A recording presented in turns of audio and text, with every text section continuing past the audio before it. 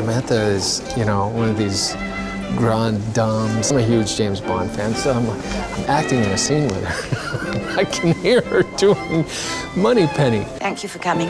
I know that for a modern woman like yourself, such events must seem rather old-fashioned. It's nice to have a night out on occasion.